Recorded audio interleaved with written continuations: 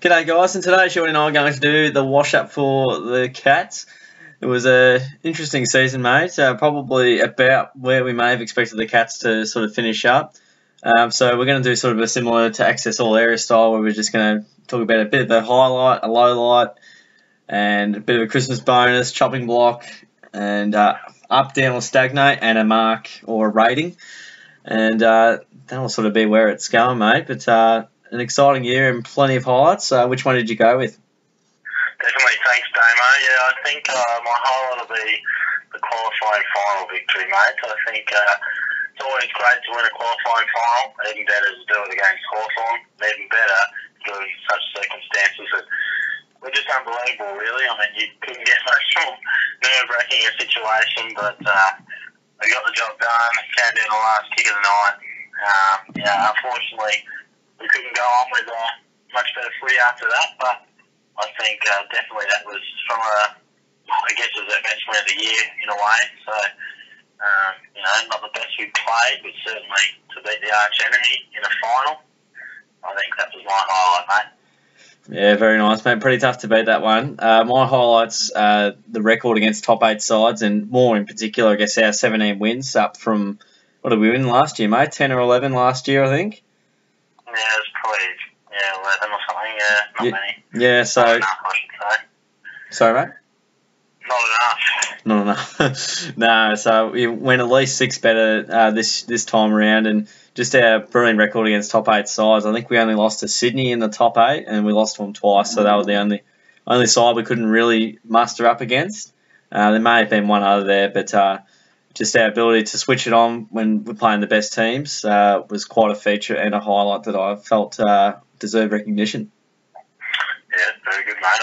I agree. Well, thank you.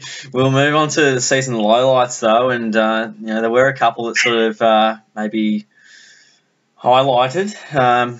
What did you see in terms of our lowlights?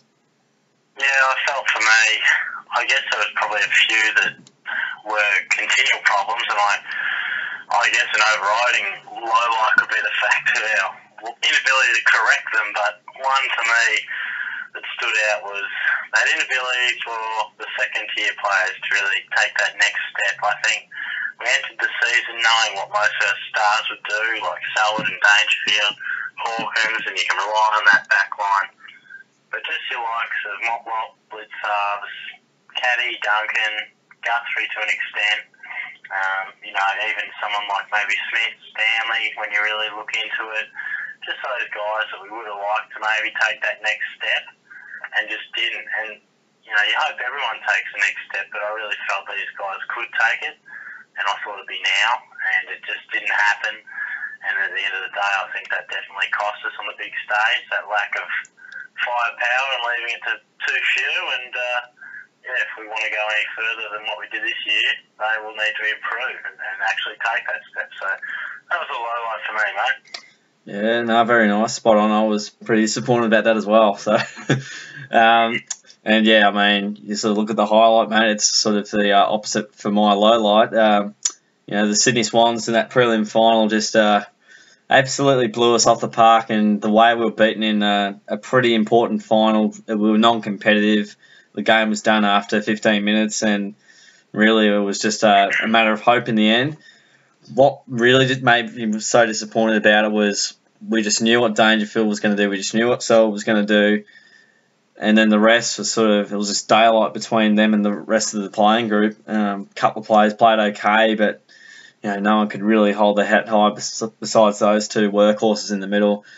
And similar to what you sort of said, just being beaten in the same way we did in round 16, thereabouts, when we played him at Simmons. I mean, it was like I was watching a replay of a bit of deja vu. It was very upsetting to watch that and just see it unfold before our eyes, and nothing we could do about it. And not the way you want to end a season. No, definitely not, mate. No good at all. Absolutely, but we'll move into a bit of the cash money side of things, mate. A bit of Christmas bonus time.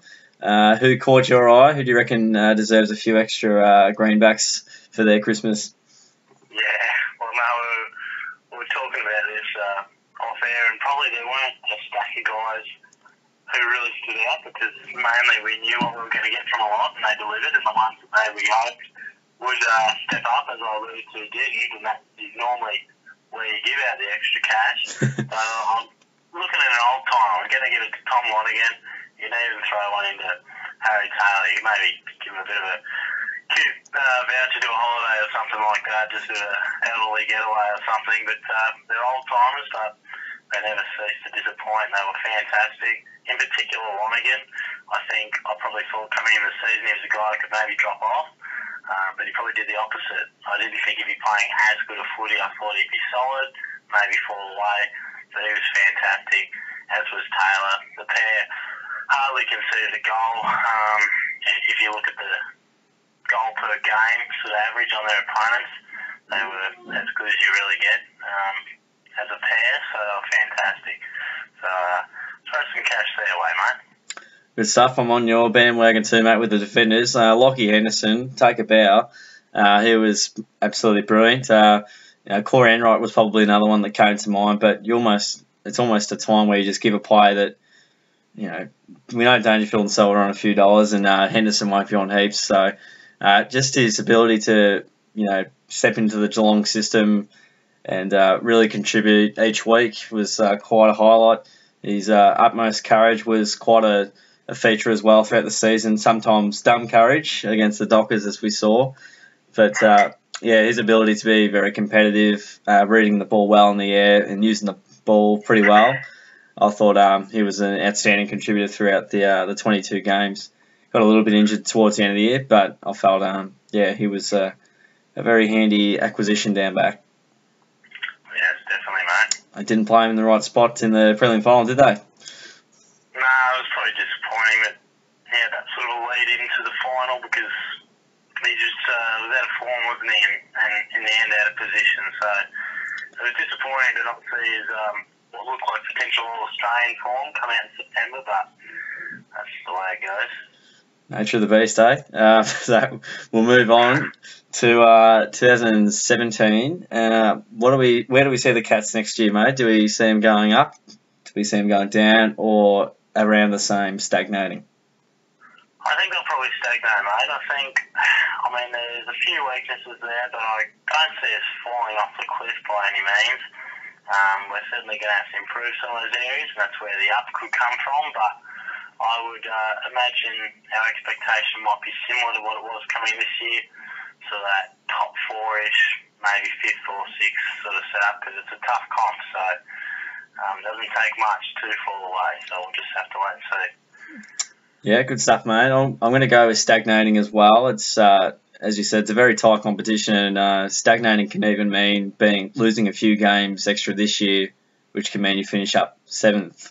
So I've got to see stagnating. I was leaning towards maybe down, but I reckon probably a stagnate. We've got another 12 months, another pre-season under the belt of the guys, and hopefully get a bit of cohesion, hopefully develop some better processes going inside 50, and how we attack from there, and possibly some inclusions, hopefully, maybe a Deledio, maybe a Tui. Those have been some names thrown around. Would be handy, but I would say around the mark, and we got what we expected this year, I suppose, which was top 6, so I'd say around there. Yeah, very good. And we'll move... I forgot the chopping block, mate. I've already... No, I was going to remind you after we did the grade. I knew you couldn't forget it. Who have we got on the chopping block, mate? It's sort of your segment of each show, but you can pick a player or pick a couple, whatever you reckon. Yeah, well, probably most. It's not going to come as a surprise. Most have probably been talked about at the moment with trades and everything like that.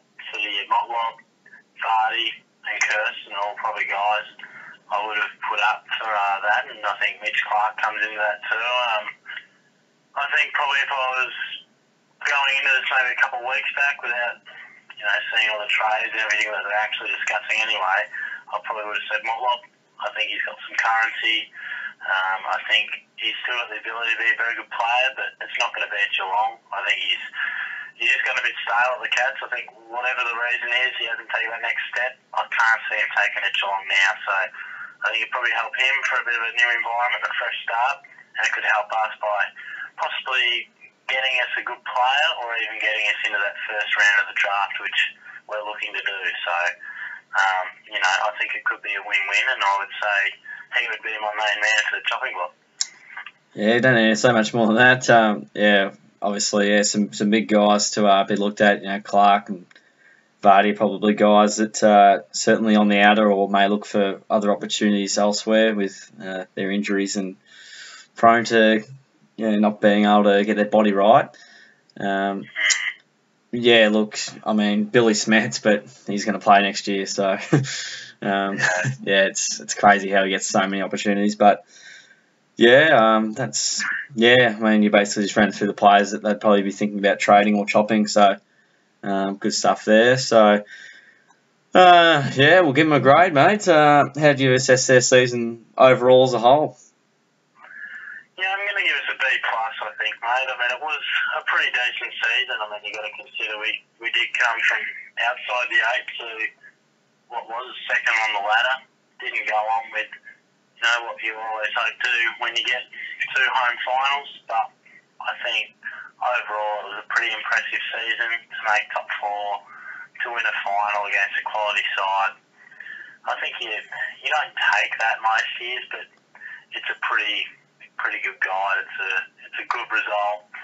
You're among the best sides, and I think a B+ is fair. I wouldn't be giving them an A or anything like that because I felt we were good enough to win the flag, but I think B+ is probably deserving. Yeah, nice, mate. I'm going to give him a B. I'm going to be a little bit harsher. I was thinking B+, but I was like in between B and B+. So I'd say, mainly the B with losing those sort of 3 or 4 really easy games, you would like to say, just not having sort of the mental aptitude to be able to perform well, even though the opposition doesn't quite reflect where they are in comparison to other teams. So that was not great to see, and just the way we finished up the year. I mean, I guess going into the season we expected top 6. We got that, got top 2. I think we were optimistic that we could have reached top 2, and we did. But just the falling of away late in the season with that last game against Sydney was horribly disappointing and reflective of recent finals we've played. But so ecstatic with what we achieved in that final against the Hawks. It was awesome to get the win over the line there, and just obviously increase the win count and be basically one of the best teams in the competition. So yeah, maybe I'm being a bit harsh giving them a B actually because we're top 2 in the competition on the ladder, but not quite good enough at the point end of the season. Yeah, no, that's fair call, mate. Nicely summed up, and good work by you, mate. Very nice work from you, Lloydo. Just love your work each week, and Damo and Lloydo on the show here. So that's the wash up from Shorty and myself on the Cats, and had a pretty good year, but couldn't quite deliver it in the end. And hopefully some bigger and better things to come next season. And good stuff on the reviews over the year, mate. Appreciated having you on the show and been a great right-hand man, wingman, whatever you want to call yourself. Thanks, mate. Much planned over the summer, pal? I've got a goal kicking contest against one of your workmates, so that'll be interesting. That's what I was looking